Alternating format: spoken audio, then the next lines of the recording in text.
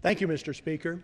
Congress seems determined to undermine recent nutrition standards proposed by the Obama administration.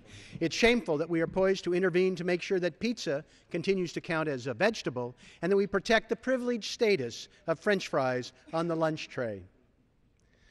The problem we have in front of us is the institution of vegetables has been weakened in this country, and the effort to redefine it on this vast social experiment that we have going on, redefining vegetables differently than it has ever been defined by mankind before.